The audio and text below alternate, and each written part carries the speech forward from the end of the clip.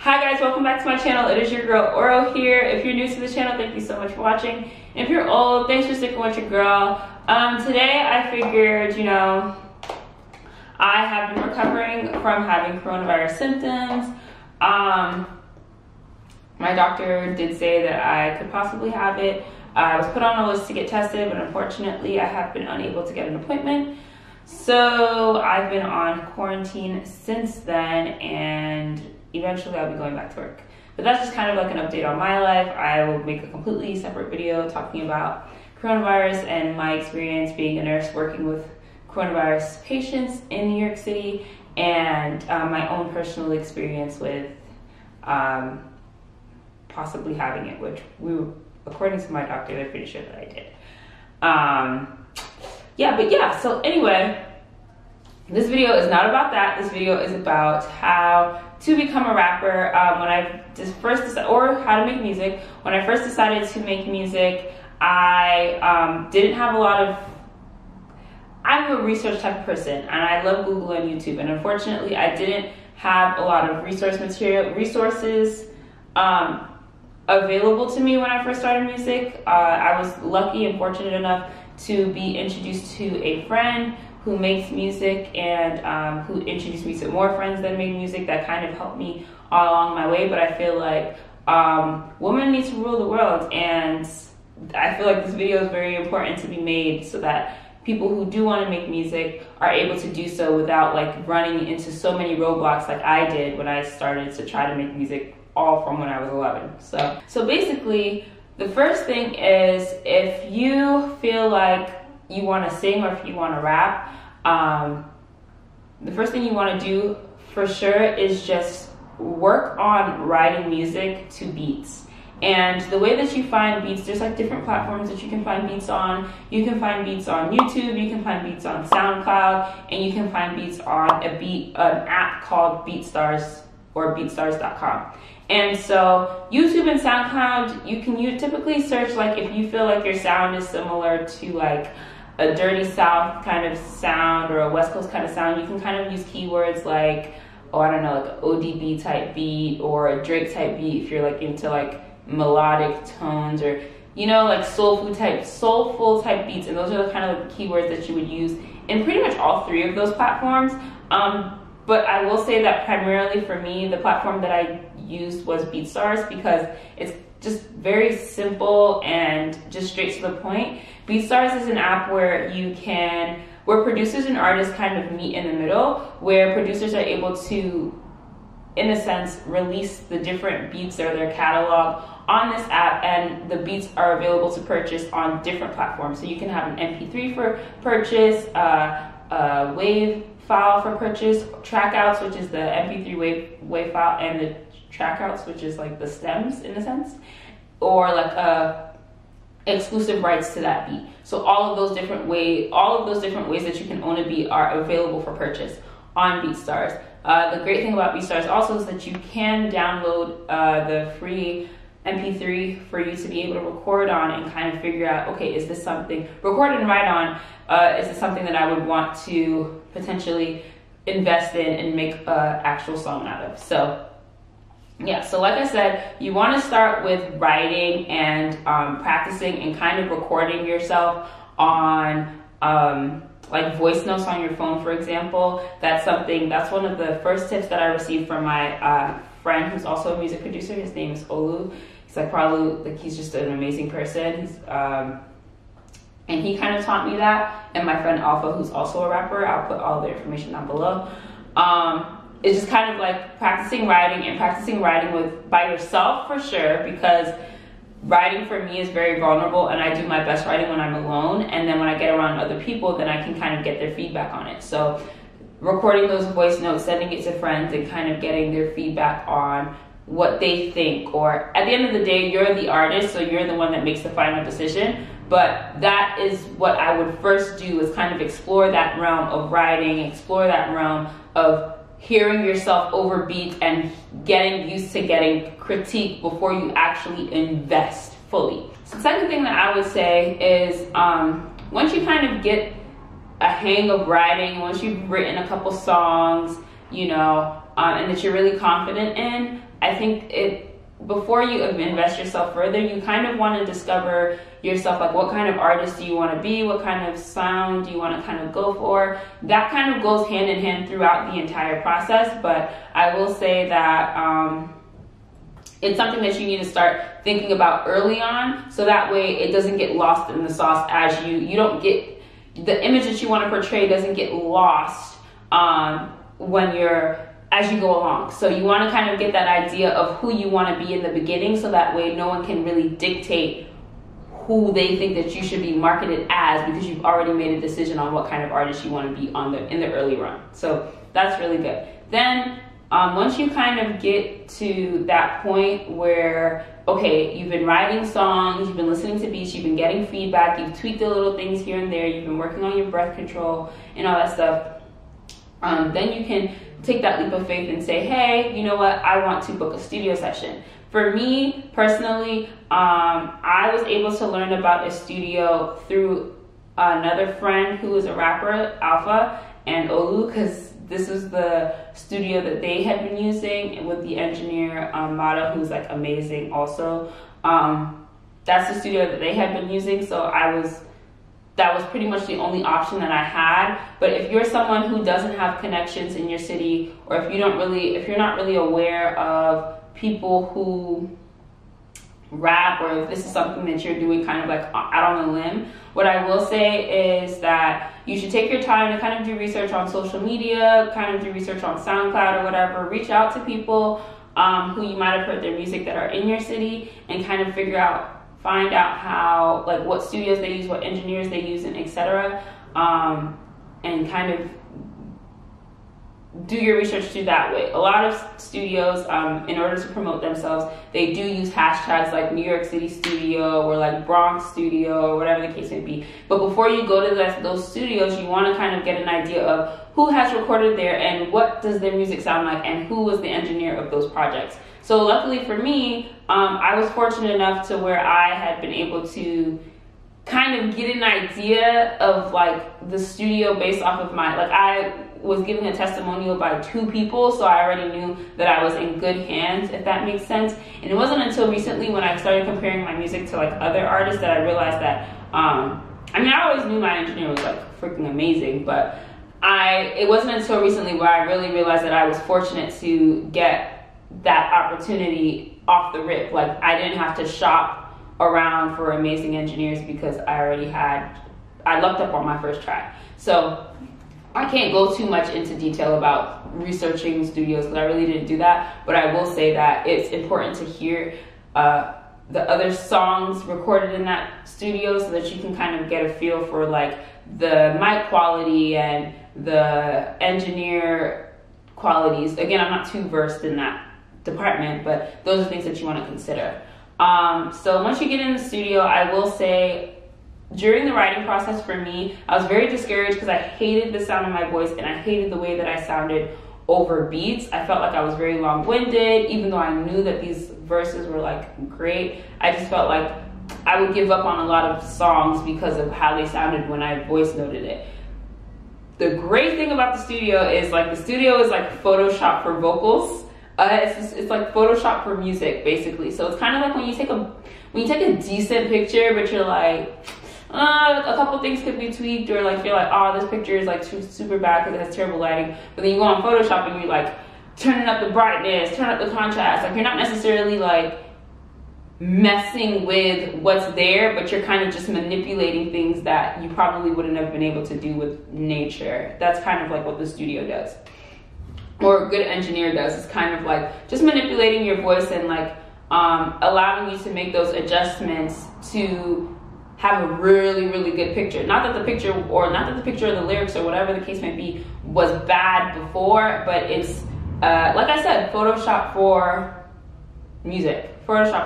So when you get in the studio, or like if you practice the song and you feel like you're really not confident on that song, just take a minute, wait till you get to the studio to practice that song over like an MP3, get like a pre-mix or whatever, play that a couple times, and then you'll kind of see the difference.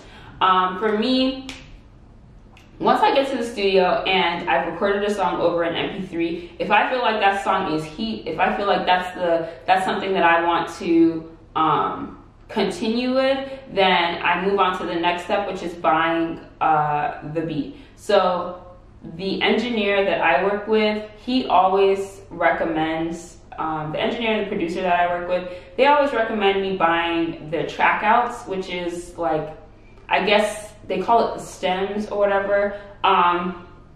It's like the meat and bone. It's like the recipe of the beat. It's like the raw version of the beat. It's kind of like when, if any of you guys work on Photoshop, where if someone were to give you an image and that image is one layer, that is like an MP3 file, versus if somebody were to give you a PSD file and that has multiple layers that you can now manipulate, that's kind of like how the track outs are. If you're not familiar with Photoshop, I guess it would be the same thing as saying, oh, somebody made you mac and cheese, like the best mac and cheese in the world, and they just kind of like give you this mac and cheese in a pan, like it's already made, and there's not much you could do to it other than like maybe eat it or like add a topping or a side to it, versus someone giving you every single ingredient to that mac and cheese, you know, just ready to put together, and then you can add your own flair to it. That's what the track outs are. It's like the meat and bones to a beat,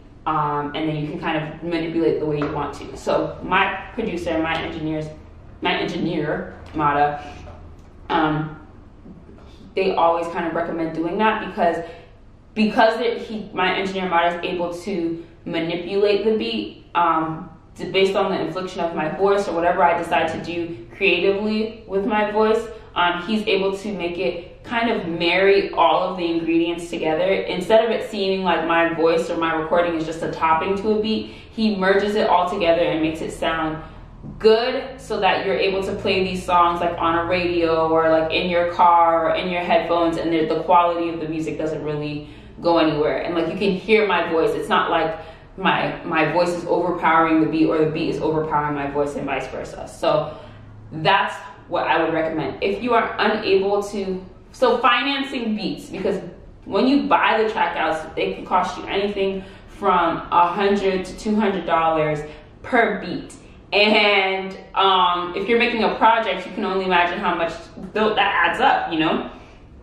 So what I will say with financing, if this is a hobby for you, I will say just start with the MP3s and kind of like record a lot of premixes and see how you kind of sound, and like decide which kind of songs that you like, decide the songs that you want to invest in. But if you feel like, okay, this is what I want, like just kind of save money or put money aside or prepare yourself to pay about $100 to $200 for a track out, on top of what you're already paying for the studio session. So just kind of prepare yourself mentally, if you want to take music seriously and if you want to put out music, that you are going to have to spend money in order to produce quality. Yes, there are people there who record songs in their bedroom and are able to mix and master through an app and all of that good stuff, but if you want to invest in quality, like again, if you want to invest in quality, you just have to prepare yourself to pay that price, you know.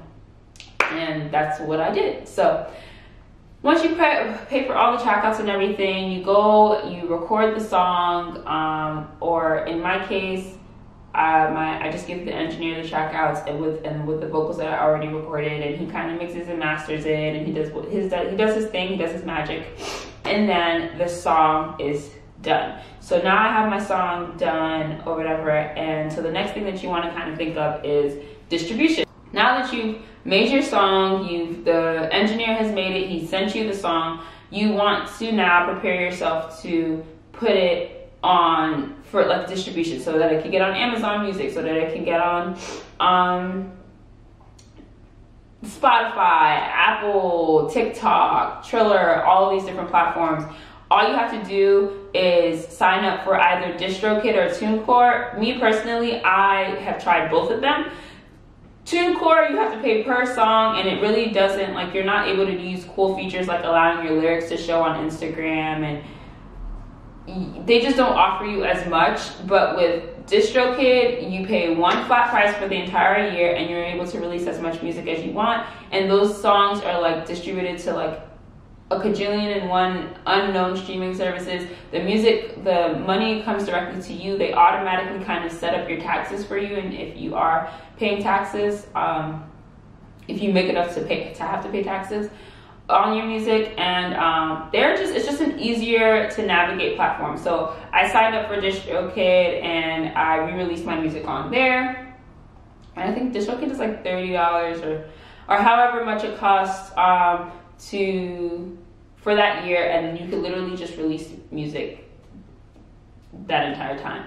For me, I am versed in graphic design, so I make all of my own album covers. But if you're someone who's not necessarily very good with Photoshop, or if you're not very good with if you're not very good with Photoshop or Adobe Illustrator or any Adobe systems, what you can use is Canva. The same way people use Canva for like RA flyers or like an invitation to a baby shower, you can use Canva to make your own album cover. If you guys are interested in me doing a video about making album covers, let me know, because I actually enjoy doing it, and I probably will help you like making album covers on Canva. But yeah, so you want to make your album cover, or you can pay someone to make your album cover. If you are looking for someone to make an album cover, I do have a graphic design business called Let's Get Graphic with 2 C's at the end. So I'll leave that information down below if you're interested in that. But yeah, I make all of my own album covers, and they're very, very simple to make if you have a concept and if you're kind of going with a theme that you came up with in the beginning. Lastly, once your song is like ready and you're ready to distribute it, I will say make sure that your release date is at the very least a week before you upload your song to DistroKid. Because if you do what I have done in the past, where I'm like, oh, I just got my song from that engineer, I'm gonna release it tomorrow, it takes a while for other streaming platforms to kind of catch up, and then you get to a point where like your fans or people who are interested in supporting you are like, oh, well, I have Spotify and it's not on Spotify, and then you're like, dang, like, and by the time it's on Spotify, they've already lost interest. So you want to make sure that you upload it at the very least a week before, just so that it gives the streaming services enough time to review your song, review your lyrics, review everything, and have the song end up being on all the platforms that they need to be on when you premiere the song, whenever you decide to premiere the song. So there's that. Now that you have your song uploaded on DistroKid and there's a specific amount of time that you want to promote your music, I guess, one thing that I will say is apps that I've used to promote my music are TikTok, Triller, Twitter. Those are like the top three places to promote music, because they all provide visuals. I think visuals are what is going to promote your music. If you cannot afford a music video, just keep making Trillers, keep making challenges, keep making TikToks. Eventually they'll pick up. Eventually someone's gonna want to do it. Eventually someone's gonna hear your song. Put it in the background of everything that you do. Like for me, if I'm like driving in the car, I have my songs on. If I'm going to the grocery store and recording myself, I have my songs on. Even on my YouTube channel, in my last video, you guys heard that I used my music throughout the video. And in promotion of events, I have my songs on and everything of that nature. So that's kind of like a way that, but that's something visual that people can remember, like, oh, when I was watching this, I heard this in the background, and this is, now I'm going to go find that out. You know what I'm saying? Find out about it. So that's kind of a way that you can promote your music. It's just like creating like even a snippet. For example, if you want to use your album cover, you can use your iMovie app on your phone, where you can use your album cover and you just add the audio to the album cover and create like a quick 30-second snippet to put on your story and things of that nature. But like I said, Twitter is a huge platform for musicians, because quite frankly, all of like, I wouldn't attribute all of it, but Twitter is just a really fast and easy platform for you to promote yourself, because you don't feel guilty for how many times you tweet a day. Like I can tweet 500 times a day and not feel guilty, but I can most definitely I'm not tweeting like 500, Instagramming 500 times a day. That's just not happening. So that's why I would say Twitter is a great thing. TikTok and Triller, obviously, because of the idea of creating a visual to the song. So dances, whatever the case may be, to the song. So that's why those are a great way to promote. So these are promotions before your music comes out. That's kind of things that you want to do. During quarantine, another thing that I kind of discovered recently is the use of Instagram Lives. So there's like a lot of celebrities that go on Instagram Lives, having talent shoots, a lot of A&Rs going Instagram Live, having talent shows, your friends going on, like just random people going on IG Live, just like fooling around. Something that I did that has actually increased my following by about 200 followers recently is I just started just hopping on like a whole bunch of random lives. Like I would hop on this person's live, I would hop on that person's live, whomever. I was on Dramatized Live, which is Take Keith's record label, and he was there with a couple of his, I think like a manager or an A&R was on there or something. I don't remember, but I hopped on that live and was able to play some of my music for them, and like that got me a lot of followers. That got me a couple producers hit me up and wanted to work with me. I then joined Nyjah Fam. Shout out to Nyjah Fam. I joined their live during their Darty. I think that was also featured on their YouTube channel. And in that live alone, like I got a lot of people looking for my music, and a lot of DJs hit me up wanting to get like my songs so that they could promote them and stuff like that. So that was really great. And then I also got on Justin's IG Live. Shout out to Justin. He is actually the one that I got the most following out of. I got on his Instagram Live and kind of performed my music as well, some of my unreleased music, and was able to get a lot of traction from that. So Instagram Live talent shows, in as much as you might not like, I kind of did start doing them on the premise of like, oh, like what if this A&R notices me, or like what if Take Keith notices me and signs me and stuff. That was kind of the premise that I was on initially, but then that really doesn't get you anywhere, but like it discourages you when they only ask you for your Instagram in the end. So once you kind of like take away from that purpose of it and go back to the purpose of just like exposure and getting people to know about you, then you will end up being successful in growing your followers. So that was a way that I was able to promote my music. And now with my new EP Outside coming out soon, there's a lot of people who are anticipating it. There's a lot of producers, there's a lot of DJs, there's a lot of just even regular listeners that have been giving me shout outs and different things like that because they discovered me on these lives. So as far as after your project goes live, once your project is live on streaming services and things of that nature, in order to kind of keep you motivated, just keep writing music. Always throughout this process, you should still continue to write music. Don't feel bad if you aren't writing music, because like, for example, when I first started making music, a lot of people would say, well, you need to put your 10 hours in, or whatever the case may be, and I used to feel guilty that I wasn't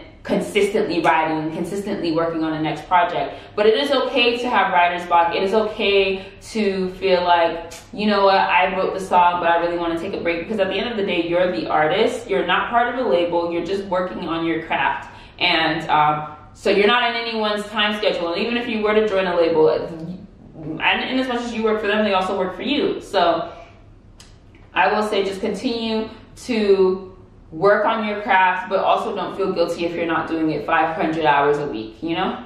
So, but once your songs go live, while you're also working on your next project or whatever is coming up next for you, make sure that you're continuously promoting it, and don't be ashamed of your work. Like, something that I had to kind of like get out of was, okay, I've released a song, and because it didn't get as much traction as it did when it first got released, like I would start becoming very self-conscious and feel like, oh, well, maybe this isn't something that I want to invest in, or whatever the case may be. But honestly, you just have to keep going. Like, keep making music that makes you feel good. Keep promoting the music that you've released, because in as much as you think that this song might be old, there's been multiple instances. Like, for example, I don't remember who made the song Don't Rush, like the Don't Rush challenge that is popping right now. I saw a tweet that this song was made a year ago, like it was released a year ago, and now it's getting the traction that it's getting. Ella Mai, for example, is a perfect example. Boot Up was not, when she first made Boot Up, it was like a 3-year-old song or a 2-year-old song before it started popping. So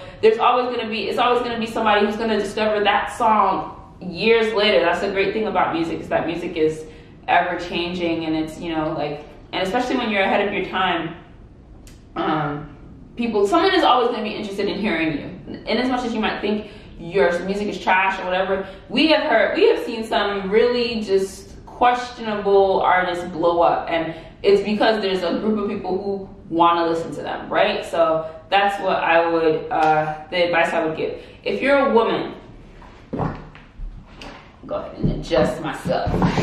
I know I should have probably started off with this, but if you are a woman and you want to start making music, make sure, I know I said this in the beginning, but make sure you know who you want to be and who and how you want to portray yourself and how you want to market yourself. You do not have to fall into the categories that they try to pitch you in. I've noticed that if you are not super hypersexualized or super tomboy, they kind of don't know what to do with you. A lot of people are kind of like, nah, where do I put her? If you're not super weird, like, where do I put her? Like, there's regular girls just like me and you and anybody else. And if you are a hypersexual person, fine, own it. If you are a tomboy, perfect. Or if you're someone like me who kind of is in the middle and really just is regular, like, own that too. And recognize that that's what you want to do and stay true to that portion of you. For me, I make lots of different music. I make Afro swing music, I make trap music, or trap sounding because it's not necessarily related to drugs or anything like that. I sing sometimes. Well, sing-ish, hold a note, yeah. Like, you know, there's different things. I make songs about heartbreak. I make songs about self-empowerment. There's so many different things that I do, and I don't put myself in the box, but that's because I decided in the beginning of making my music career that I didn't want to fit in a box. And you have to make that decision earlier on so that it can be consistent. Another thing that I would say about being a woman and making music, being a dark-skinned woman and making music, don't allow those feelings of insecurity that came from childhood resurface, because it's very easy for that to happen when you're a woman, when you're a darker-skinned woman in this industry. I know I look light-skinned right now, but I'm really, it's just the lighting.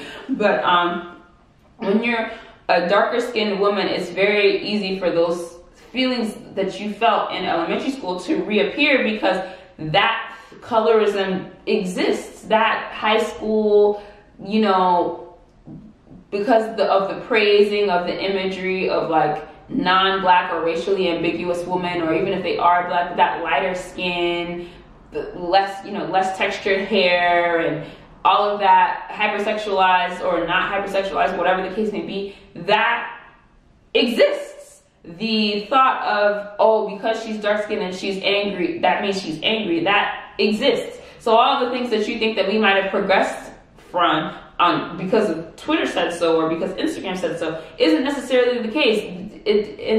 When it comes to business, really, those prejudices or those stereotypes really do exist. So as a dark-skinned woman, if you're making music, don't let that ugly feeling that you felt inside when you were much younger resurface. Just kind of remind yourself constantly, even if you're seeing like lighter skinned, or you know, even if you're noticing, let me not put it on lighter skinned women because I don't think that's fair, but if you're noticing that those feelings are coming back, or if you're starting to notice that those are the kind of people that they're more attracted to, or like, just remind yourself that that is not true. You know, remind yourself of who you are. Remind yourself that you're beautiful. Remind yourself that your talent should always speak for itself in the end. Like, in as much as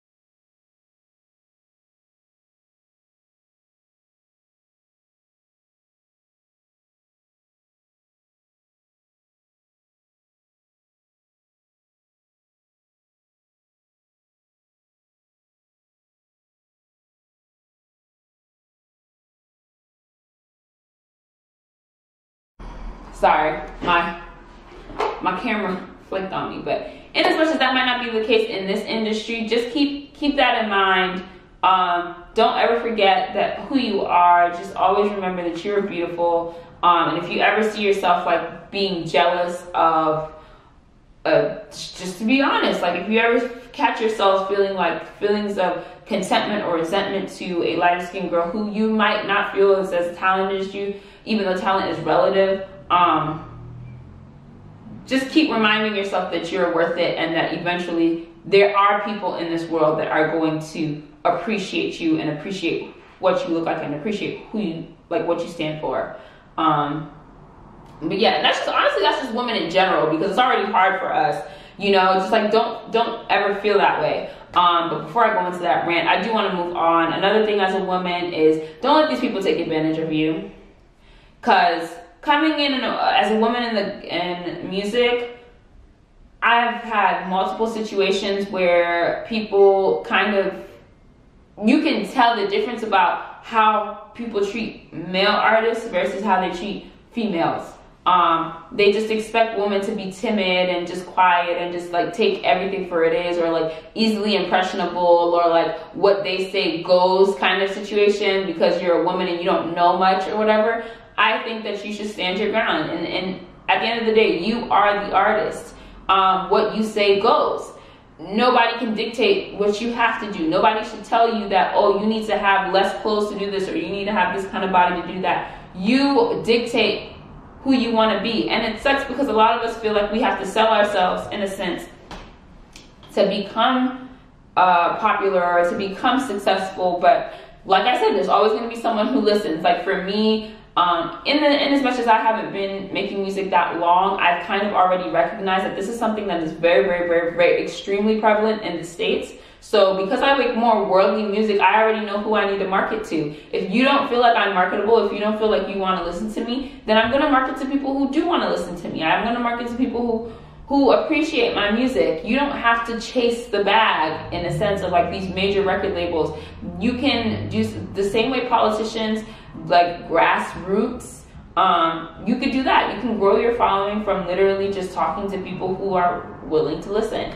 And that's way more fulfilling than chasing people who will never appreciate you or what you do or what you stand for, and people who are consistently trying to change you.